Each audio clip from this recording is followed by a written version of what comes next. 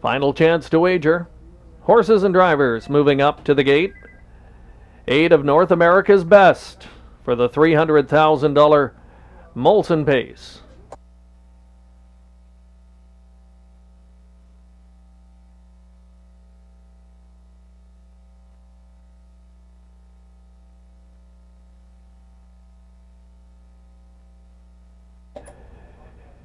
Ladies and gentlemen, here we go.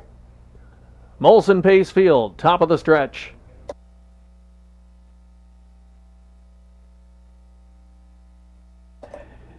Here they come.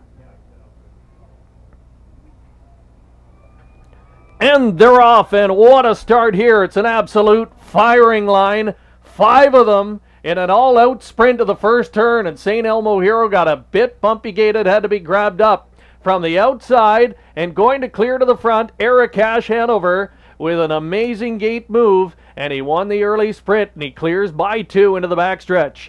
Grabbing the pocket early, Atokia, caught wide, Razzle Dazzle, he's trying to wedge into the 3-hole. In front of St. Elmo Heroes, wrestled back. Foiled again, was kept wide through a brisk 26-3 opening quarter. Then in the backfield, now racing third from last, that is, as they race into the turn, Clear Vision, Mockle Jackson's back there, and the trailer, Stonebridge Tonic. Field swings off the turn, and up top showing the way, Eric Cash Hanover. Razzle Dazzle could not find a seat. He's going to be forced into the long mile. He's first over and driving. Down on the inside, Atokia situated third.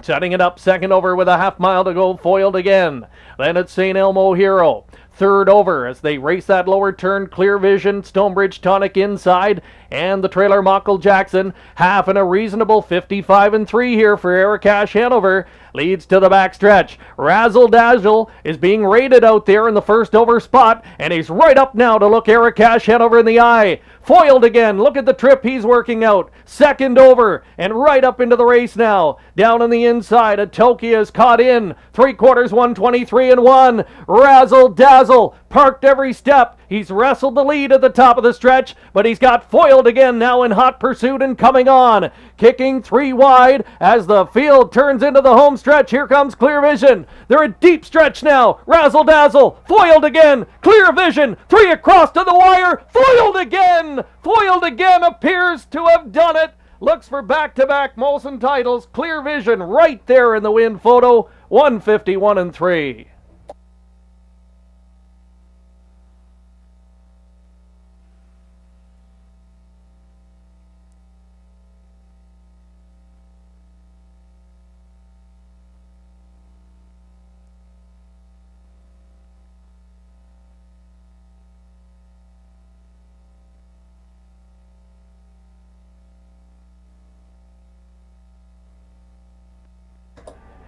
In the win photo, 6 foiled again. Has done it.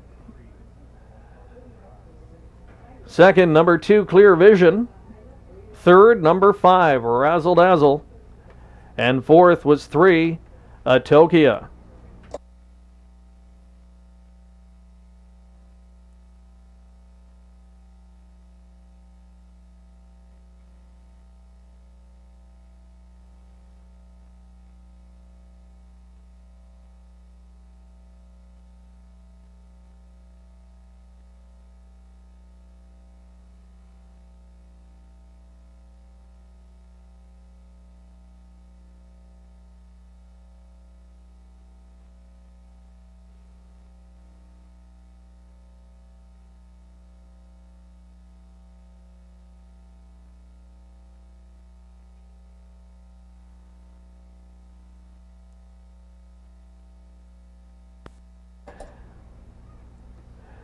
Ladies and gentlemen, at this point in his career, you are looking at one of the greatest older pacers we've seen in the last couple of decades.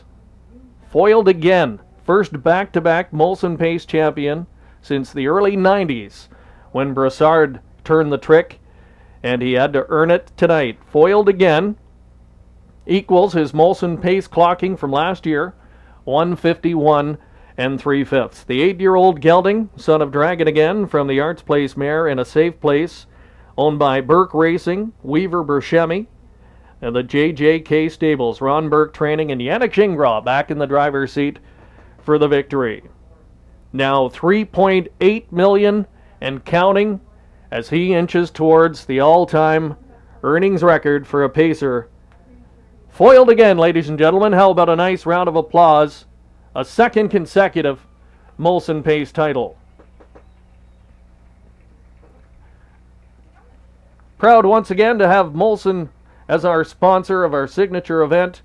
And trackside, we'd like to welcome Ron Gabrielli and Ryan Stewart representing Molson. A wonderful partnership we've had with them as this race continues to grow in stature. Hugh Mitchell, our Chief Executive Officer here of the Western Fair Association, trackside as well. Foiled again, 8 years old. And who knows, we could see him back next year looking for the three-peat, showing no signs of slowing down whatsoever. Congratulations to the Connections again. Foiled again, the Molson Pace champion, back-to-back titles, 151 and 3. Results are official and the price is posted. Foiled again, paid $4.10 for the victory.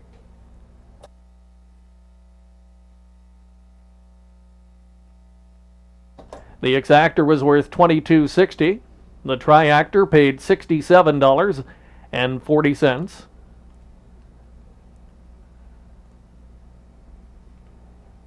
Superfecta $114.85.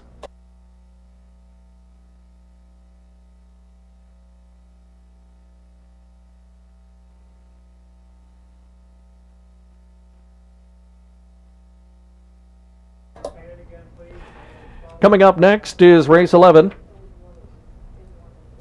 11th race with a full field of 8 tonight and no program changes to report. Post time coming up in 12 minutes. And ladies and gentlemen, stand by. We'll head trackside to hear from some of the winning connections.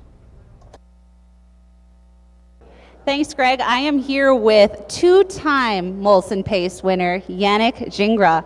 2 in a row. Are you planning on moving to the London area, maybe? Yeah, maybe. This place treats me good. You know, I like half-mile track. That's where I started out, and it's always a pleasure to come back here. This horse seems to fit you like a glove. Tell us, how much does this horse mean to you? Well, first of all, you don't fit me like a glove. It's easy for me, you know what I mean? Like, he's a great, great horse, and anybody could do good with him. You know, he's a pleasure to drive, and like he's 8 now, so all those wins are even more special than they were because I know that the end is definitely closer than the start, but he shows up every week and puts some big effort. Like tonight, parked every single step. Not many horses can overcome that. You know, he's just a great horse. This is another masterful drive for you. Coming from an outside post especially is not something you see every day. Take your fans out here through the race, through your race. Well, I didn't think that was that good of a drive. I got looped out of the gate, so I wasn't really happy with that. Doug got the jump on us off the gate, so he actually, he drove a good race, you know what I mean? But it worked out. You know, John got parked, and I got a nice second over behind him. You know, I know Razzle Dazzle's a good horse too. He was going to take me where I needed to go, so I was pretty happy with that. But I would have rather be in Dougie's spot than where I was. You've had a tremendous start to the year already. Top driver at the Meadowlands. What does winning this race mean to you over your course of your career?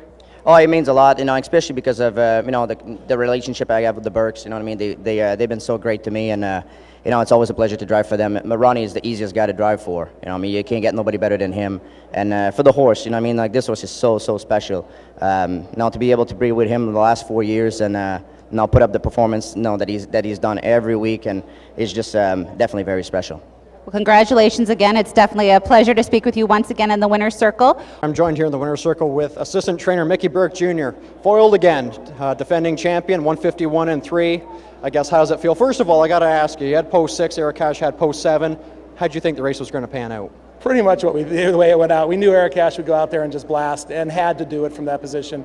The guys talked about it and said that they were going to do what they could do, and fortunately, you know, Razzle Dazzle got out there and was able to give us great cover to the head of the stretch, and then the other two were able to pill off him and come home, and can't be more than happy with the results. He's got 3.7 in career earnings, and I got to ask you, anytime a horse makes that kind of money, it's something special.